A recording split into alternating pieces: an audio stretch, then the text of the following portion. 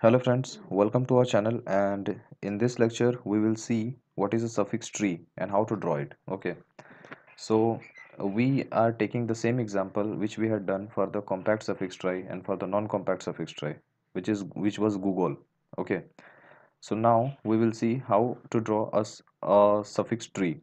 So a suffix tree is a little bit different, only a little bit different from the compact suffix tree, with the fact that it stores the string, that means the suffixes, according to key value and not according to characters. Okay, so what does a key value mean? So our word was GOOGOL dollar. Okay, so we can assign the key value as 1, 2, 3, 4, 5, 6 and 7. Okay, these are the key values. These are all the key values. These are all the words. These are all the alphabets, and these are the corresponding key values. So this is the only difference between the suffix tree and the suffix trie. Suffix trie will store according to the characters, and suffix while the suffix tree will store according to the key values. Okay, so the structure will exactly be the same as the compact suffix trie. Okay, so if you have this so I have already drawn this compact suffix trie in here. You can see that you can see this from our previous lecture. You can see this from our previous lecture.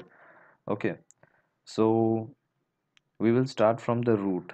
Okay, now by seeing this compact suffix trie, we will draw the compact suffix tree.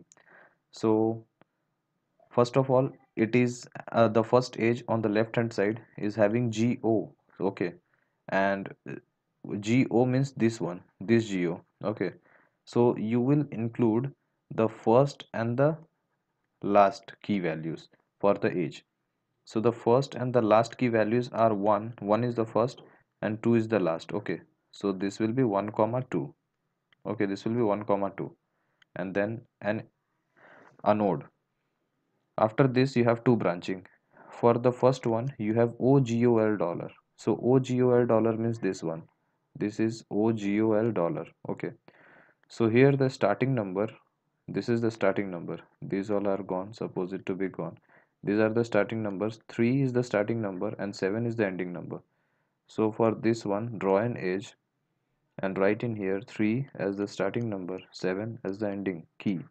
Okay, and this leaf will always contain the number of which is the suffix number, that is a string number. Okay, so the number of leaves will be equal to the number of suffixes possible with the given word. Okay, so there were 7 suffixes possible here. So 7 suffixes possible, so we have 7 leaves. So this one is covered. Similarly, you had a branch in here and it had L dollar. See, it had L dollar. Okay, so for L dollar, you know that this is L dollar. Starting one is 6 and ending is 7. So you will include 6 comma 7. Okay, and then write the suffix number 4. After this, from the root you had L dollar here, L dollar, and then 6, which is the you have covered 1 and 4. So for 6, that is this is 6, L dollar. L dollar starting is 6 and ending is 7. So you will just write 6 comma 7 and then write the suffix number 6. Okay, after this you have an O. Okay, you have an O, that is a single character. So a single character will always have the starting and the ending key values to be the same. So how to identify which O is there? So you can identify it easily using your intuition, your own intuition, because here you can see that for the right one you have OL dollar, which is the fifth one. This is 5 number. Okay, so you can go to just 5 number. Here you can see this is 5 number. This is OL dollar, and you can see the OL dollar means this one. So the O which we are referring to is this one, just before L. So just before L we have number 5. So in here we are referring to number 5. So 5 comma 5 starting and ending will be same for a single character. Okay, so after this you have three branching. You have GOL dollar, OGOL dollar and L dollar.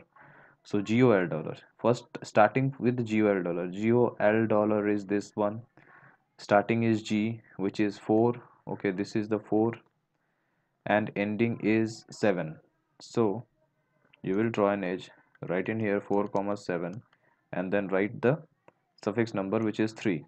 Okay, so you draw again an edge for OGOL dollar. For OGOL dollar, the starting is 3, that is with O, and dollar for 7. Okay, then you write 3 comma 7, and you write the suffix number 2, and after that you need to include L dollar in here.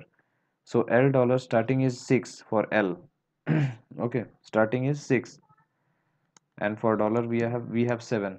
This is 7, and then we will include this suffix number 5. After this you have only 7 to include, that is the empty string, and this is dollar. So for dollar you have only one key, which is 7 starting key, and the ending key is also the same, 7. So 7 comma 7, this is 7 7. Okay, 7 comma 7. So this is our suffix tree. So you can see here that this is not much different from the compact suffix trie.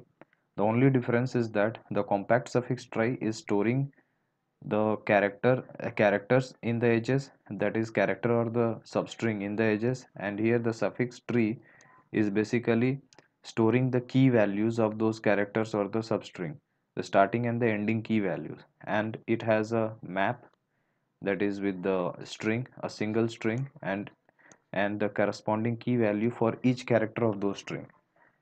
So this will have the suffix tree will have the same complexity as the compact suffix tree, so you can use either one of them.